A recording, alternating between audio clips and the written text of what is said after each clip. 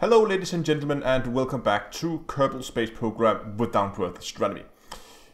You remember last time I was very in doubt which node I should pick, and as you can see here I've decided to go with the electronics node, which for two reasons. One, it gives us this seismometer, which is going to be very useful in future surface missions. So if you want to go and explore or make exploration runs to the moon, we can do that. But mainly because we're going to get the bigger relay antenna and the bigger direct antenna, and that is because today we're going to do a deep space mission. So I'm thinking this mission is going to do several things for us, and first of all, it's going to be our first unmanned mission. So that's going to be a first. That's the second, or the main priority of the mission is to test the range of our surface stations. So we're going to put a fairly big antenna on here, and we're going to see how far we can go before we lose signal with the surface antennas we have. Now, the relay stations we built around the Kerbin was never really meant to go deep space. They were always meant to just give access to within Kerbin's sphere of influence. But I still want to see how far out we can go with the antennas if we put some bigger ones here. So that's the first priority of the mission. Second priority is to try and get a little bit of science from deep space. So we're gonna bring some science module along that we can then beam data back to Kerbin. So that's the second priority. That's getting that data from deep space, and now we're getting into the stretch objective of this mission, which is going to see how far we can then get. If we can get to Lunar, that would be absolutely wonderful. But we'll have to wait and see how far we can get. Of course, it depends on the antennas, which is of course the primary mission. So we're gonna bring enough science experiments that we can do science around Lunar if we want to. Other than that, we're just gonna see how far we can go. So first of all, I will go ahead and I'll build a probe. Oh yeah, I should say at the last part of it, I won't build a direct and relay antenna, because the last part of it is, if everything else fails, it's just gonna be sitting there, and then maybe we can use it to bounce the signal home at some point. So I want to have a fairly big relay antenna on, so we can at least use it for that at some point in the future. But for now, I'm gonna build the probe, and then we'll take it from there. And here we have it, this bulky looking thing. It's quite a weird looking probe, but I kind of like it. Probe body, a few batteries at the top. We have a huge antenna up here. That's one of the new antennas that we got. We have some smaller antennas here just for local control. And we of course have solar panels around here just to give us power. And is this the relay antenna? This is the camera. So the top of the button should be relay. Yes, that's the relay, and that is the direct control antenna. Boop, so we can pop that open right there. And then down here we of course have our standard setup with all the science equipment and a science lab there, or all the science experiments basically down here. So that's going to be the probe, and all we really need from here, I'm going to retract all this again. Okay, so all we really need from now on is just to build a launcher that can carry this into space, and hopefully some kind of tug that's going to be able to push it around on our mission. So I'll go ahead and build probably some standard asparagus design and take it from there. And here we have it, our beautiful rocket. As you can see here, pretty standard asparagus launcher. Fuel is being pumped around in a circle. Up here we have a poodle engine, this boy here. Fairly effective in vacuum, and it doesn't give us much thrust, but it should give us enough. Is this vectoring actually? Yes, it has vectoring, 4.5 degrees, which is really good.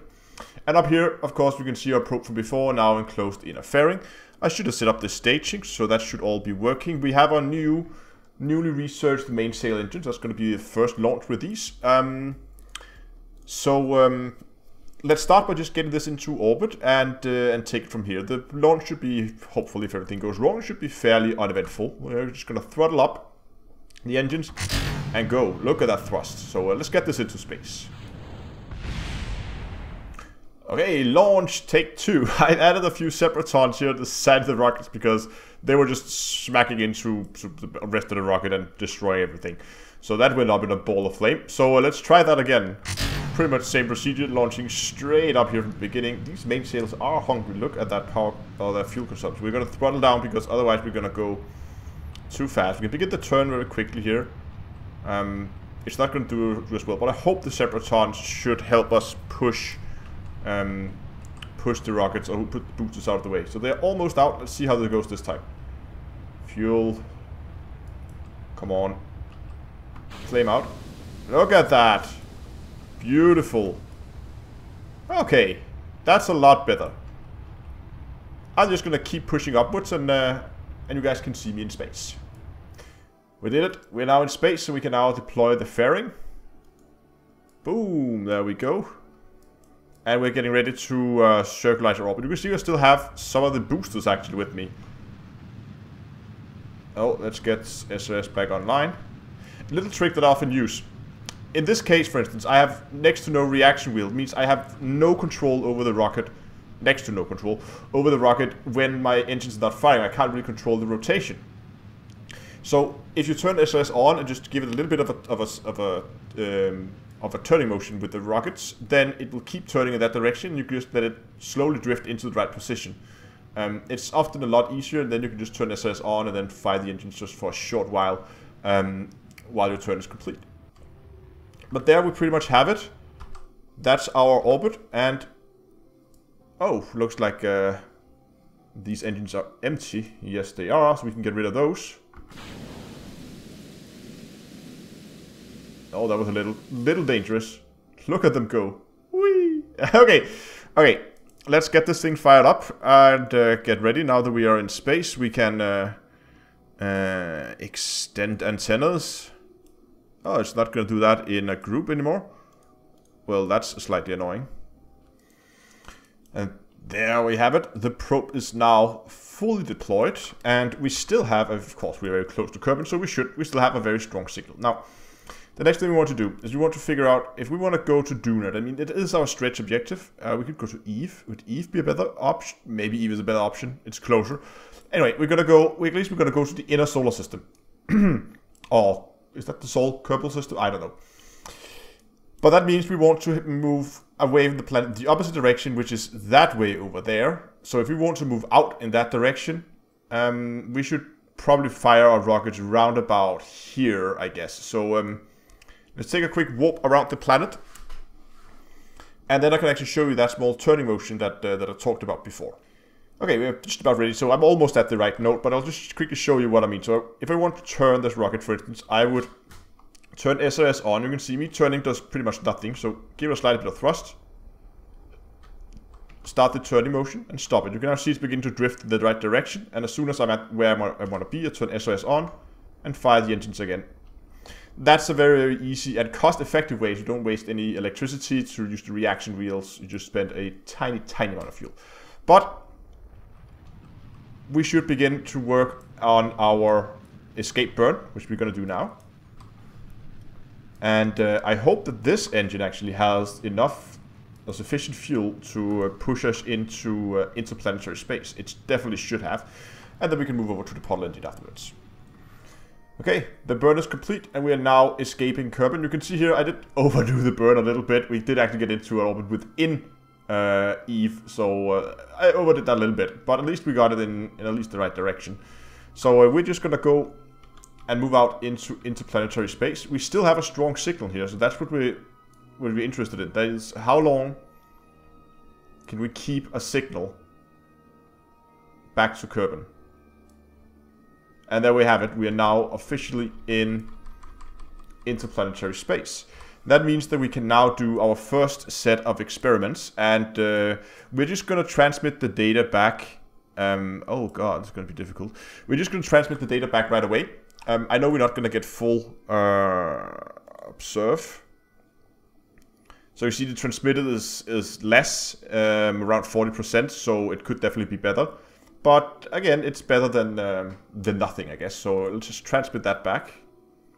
Actually, can we keep experiment? What happens if we keep the experiment and then go here, and then we can transmit all the data at once. So let's just observe everything and then transmit it back. So we ran out of electricity charge, so our batteries were not really up for the task of sending that much data.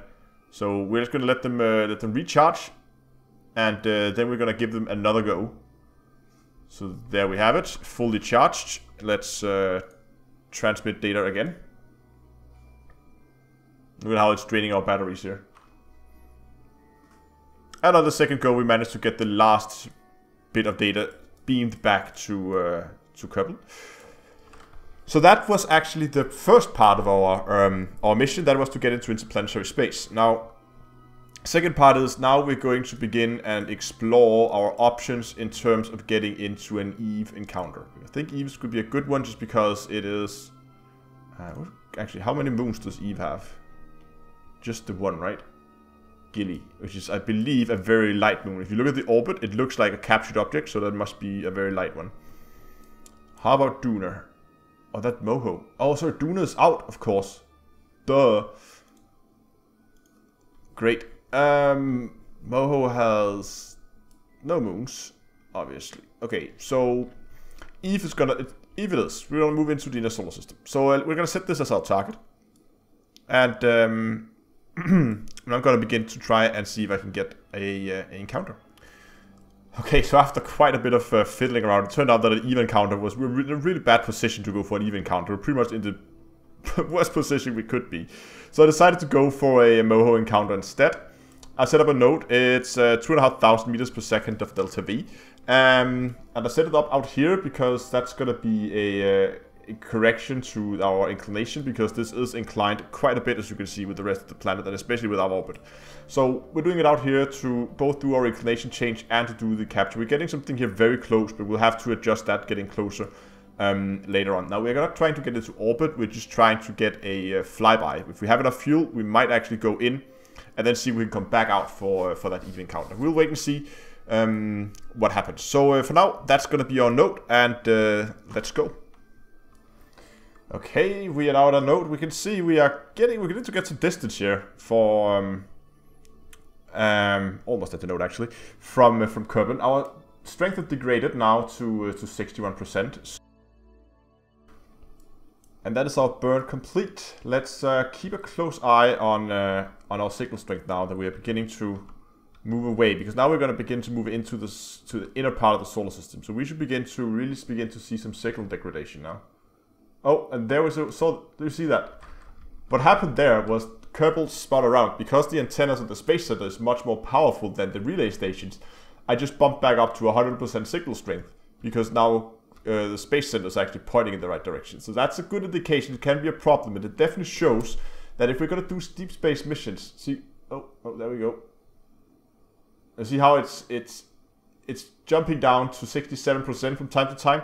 That is as Kerbal are spinning around. Whenever we don't have a direct line of sight to the Space Center, we're being degraded to those 60-something%. Okay, so we're beginning to get quite far away now, and again, this is our main purpose of the mission, is to test these relay stations. And oh, there we go. So you can see now we actually lost probe control. We no longer have access to control the probe. So we have to wait until daylight before we can do the next maneuver. But that's okay. I'm just going to set up a new maneuver somewhere a little bit in the future here, somewhere along the line of our orbit. Try and get this down to a proper encounter. And then I guess we will see if we can actually make that maneuver during the daytime, or while the Space Center is above the horizon. We have control, so it's time to do that burn. Oh, there we have the encounter. I'm actually gonna go and keep an eye on that encounter manually, because we burned a little bit later than first planned. I want to make sure that our periapse is going down all the way. As long as it's going down, we're gonna keep burning here. So I just began because we didn't burn at the exact right time. But look, so far it's looking pretty good. We're getting our periapse down to... oh, no, we're getting... Can we see this like all the time? There we go. Oh, now it's beginning to go up again. Okay. So we're gonna cancel that maneuver there. And then I think it's time to actually time accelerate all the way out to Moho, and we're gonna adjust it as we're in this sphere of influence. We're going to adjust it so that we get a close encounter. Because we do have 2 sets of science experiment with us. It's designed to go both for high and low. So we're gonna go for that, and then we're gonna see if we can actually transmit, because now we're gonna be very far away. Okay, we're in the sphere of influence. We're actually coming in at a quite lucky angle here, because you can see we're gonna shoot up slightly high. If we were going in behind, so like over here, we would end up blocking our signal to Kerbin. And we are in the daytime right now, so I guess it's just, I like to do these maneuvers manually, if I can find, where is it? There it is. Because I personally think it's a lot easier just to adjust these kind of things manually, especially now that we are... okay, so let's point us about... Okay, we're gonna shoot, so we're gonna aim here, that's where we're aiming, right? And we want to get this closer, so we're gonna point in somewhat like that direction. There, I think, should be good. So if we're burning here, we should begin to see our periaps moving down closer towards the surface. Yes, here we go. And that should be adjustments enough. I mean, we're gonna come by here at an extreme velocity. I mean, I don't know how... I mean, we're going... Compared to Moho, we're going at 4,000 meters per second. And I wouldn't be surprised if that thing would double when we're there. So we're nowhere near being able to do a deorbit burn. But that was never the... never really the goal here. The only thing I'm concerned is because we're coming in so quickly, that means that the window that we have to actually collect our science is going to be very narrow. And if that happens to be while the space center is below the horizon, and we don't have a direct line to it, we're not going to be able to do our experiments. But the backup plan is to then just do the flyby and then do science again out here. Then we will have 2 sets of science from high over Moho, but I guess that's better than nothing. So we're gonna collect our first set of experiments exactly the same way as we did before. Okay, we have all the science collected, and I'm just gonna point the probe towards the sun to get maximum efficiency out of all of these solar panels. Now, this is all the sign floor here. The antennas are blocking part of the solar panel, so they should probably be put off at an angle, so they wouldn't do that. But that's probably okay. So now, just to get as much light onto these solar panels as we possibly can, while we are going to transmit the data back. Transmit all. Let's see what it does. See, it's able to keep up with the electricity much easier now. It's not draining us as quickly as it was before. It also helps that we're closer to the sun, of course. But and there we go. We managed to transmit all the data by positioning our probe in a little bit more clever way. Okay, so next step is I'm just gonna go ahead and open this bay so we have this ready. Inching my way forward here. I'm basically doing a binary search to get as close as I can. Observe materials bay. While in space near Moho. So that's it, right? Wow, this is quick. Keep that. Oh, come on. Lock pressure.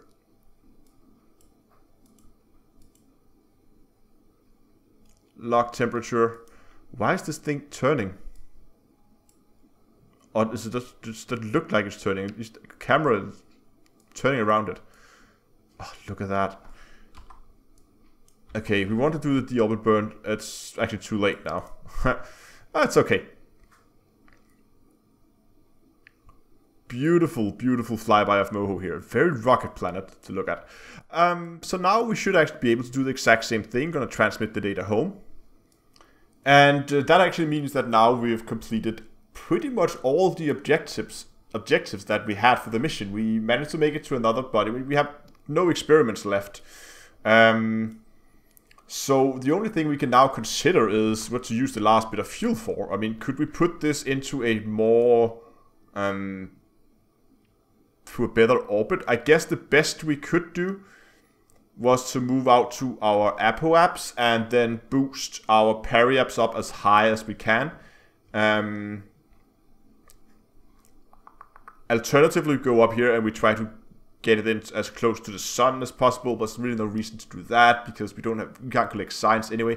The reason why I want to boost this up is to try and make it match Kerbin as much as possible, because now this is going to act as another relay station out here in space that we can use just in case. And as luck would have it, now that we are at our apoaps, we are exactly. Where's Kerbin? So Kerbin is here, right? And Kerbin is exactly behind the sun. So of course that's gonna block our line of sight. So all we can really do now is just time warp until we have a connection, until we get clear. And there's the connection. And now we are going to try and boost our periaps up as high as we can with the remaining fuel as possible. So look at this. Now that we're out here, we actually have the signal degraded to 65%. So that means that with the Space Center on Kerbin, we can probably expect to go Duna missions is definitely possible, maybe even Dress, but I wouldn't go further out than Dress without having proper deep space or proper antennas, or better antennas than the one we currently have.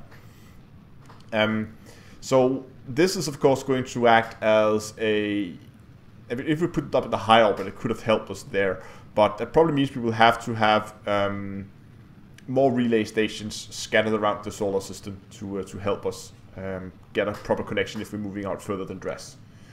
Okay, we're burning up our last fuel here, and we can see we actually managed to get a fairly decent orbit. This is not half bad. I wanted to get this as close to Kerbin's orbit again as I could. And there we go. That was the last bit of our fuel. So this is going to be our parking orbit. This is going to be where we're going to leave this probe. I just have to try and figure out what's the best orientation to leave it in. I would call that a successful mission. Revert flight? No, definitely not. Let's go back to the Space Center and see how much science we managed to collect now that we've beamed some of the science back. And we're actually up to 600. That should mean we should be able to select 2 more nodes. That's absolutely wonderful. We learned a lot about deep space missions. We got our relays network tested, and we now know our limitations. So next step, I think, in the exploration of deep space will be to begin to build a space station. Hopefully one that we can upgrade later on, because I want to build a space station with these new antennas on. That we're going to put in a fairly high orbit. Probably actually I'm considering doing a polar orbit.